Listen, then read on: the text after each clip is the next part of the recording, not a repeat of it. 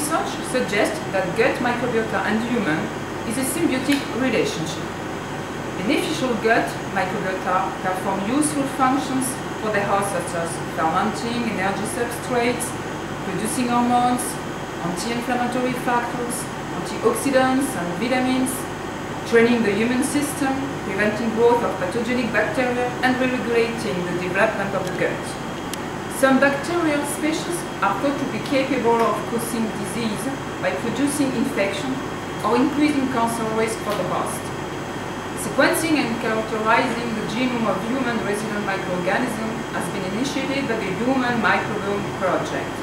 The results will help researchers to determine the effect of different factors on the gut microbiome and thus on health and disease. Before, to assist applicants in preparing their dossier for the authorization of claim on gut microbiota, in the case of the effect of pharmabiotics, probiotics or prebiotics, the challenge is to define the appropriate outcome measures.